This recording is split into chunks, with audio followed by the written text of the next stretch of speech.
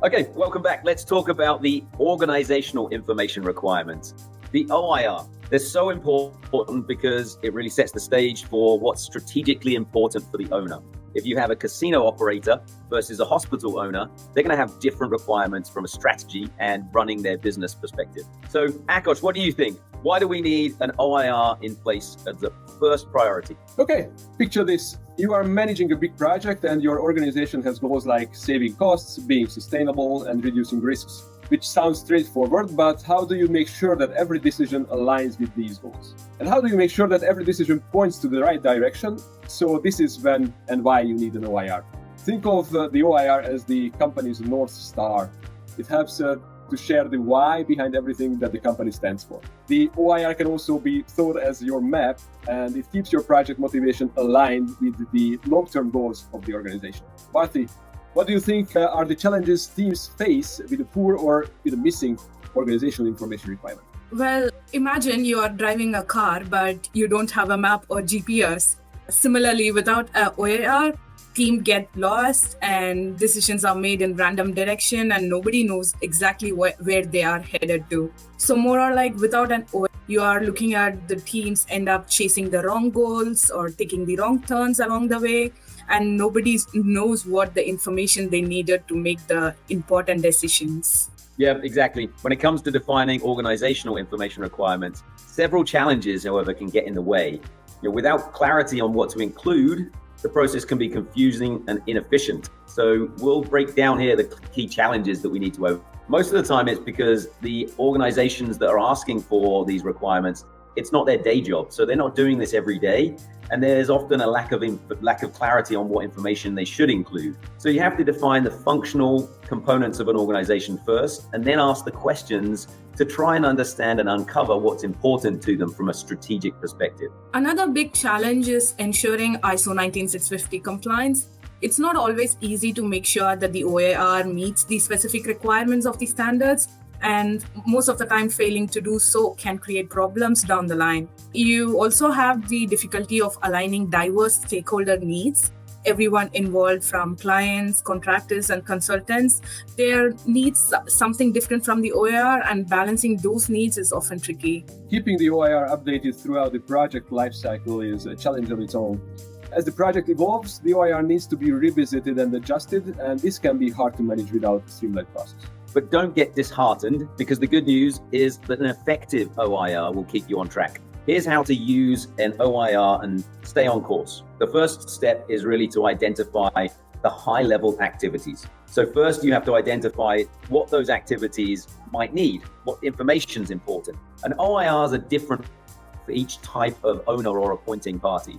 Because if you think about the difference between a zookeeper, let's say, and a casino operator, like I said before, as an example, both of them focus on maybe operational efficiency and safety and compliance, but they have different priorities based on the nature of their business. For a zookeeper, they might emphasize on animal welfare and the habitat, the maintenance of their habitat, and maybe conservation efforts, ensuring that the environment is healthy and that education is there for both the visitors and anybody else, the stakeholders involved.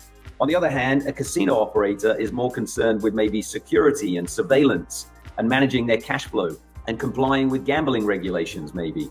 And while focusing on their customer data, maybe for loyalty programs and marketing, maybe there's some similarities in that loyalty program for a zookeeper and for a casino operator, but maybe their strategic operational goals would be different. So while both needing a strong facilities management and an operational data, the zookeeper's OIR might be driven for the animal care and sustainability, whereas a casino operator is more centered on the facility integration and customer engagement and cybersecurity. An asset manager might also need different requirements. So monitoring warranty details and expiry dates of warranties for each asset, they might need that so they can plan ahead and make sure that the assets go beyond their warranty period. They're actually maintaining them and keeping them up to date. And another example might be a school teacher that needs to understand how many children can be taught in a classroom so that they can plan for their intake.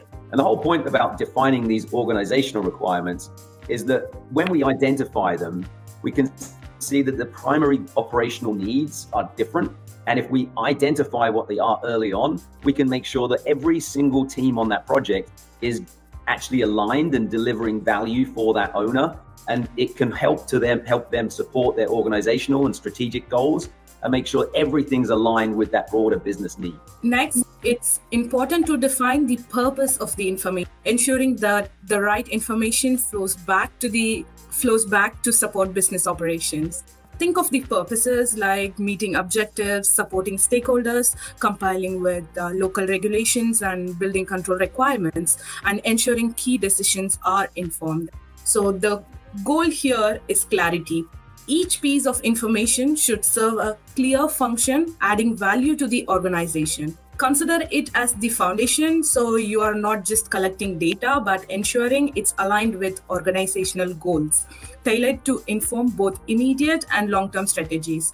By clearly defining these purposes, the OIR becomes a dynamic tool guiding project teams and stakeholders towards a shared vision. And then you will also have to rationalize information across departments. You need to streamline data from finance, IT, facilities management, and more into a unified and comprehensive OIR. Imagine integrating asset management, operations, and production data. This gives you a holistic view and guarantees consistency across the entire organization. By rationalizing information, you enhance operational efficiency and ensure the OIR supports broader business functions as well. Finally, make sure your OIR can be used to drive your asset information requirement and project information requirement. This will ensure seamless information flow from OIR to the actual management of the assets and the project. The information should be exchanged at the right time, meeting both the AIR and PIR needs to support project execution and asset management. OIR forms the foundation of your information management framework, ensuring that project and asset requirements are met while supporting your organization's strategic business goals. Exactly. And we make it super simple because there is an organizational information requirements template. And with a single click, we can create a lot of the content that can then be completed as you go through each project with the owner, or if you're the owner using it, you can simply answer the questions. This is all about following ISO 19650 and answering questions to make sure that you're compliant, but you're really delivering the right answers so that teams can understand what those requirements are. Let's take a closer look at a completed OIR. In this example, we see our Wildlife Haven Zoo project, and it shows how all of the decisions have been documented, keeping everything aligned with the organization's core goals. And for a zoo, this means prioritizing animal welfare, the habitat maintenance and conservation efforts. As you can see in this OIR, they're all clearly laid out exactly what's required for each stage from design through to the daily operations. And it keeps everyone on the same page, whether they're focused on the exhibit design, the facilities for visitors, or whether it's the technical systems that support all of the animal care.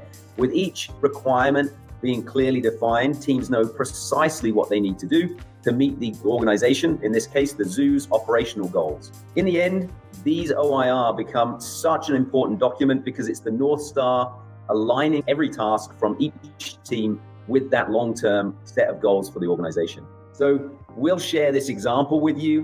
You can use it with teams to understand exactly what type of questions you should ask, how you should answer them. And with an example, you can really clearly understand how that can be following and compliant to ISO 19650, so you can set up your project for long-term success. So we say, remember, don't plan late. Plan early. With Plannerly. We'll see you on the next one.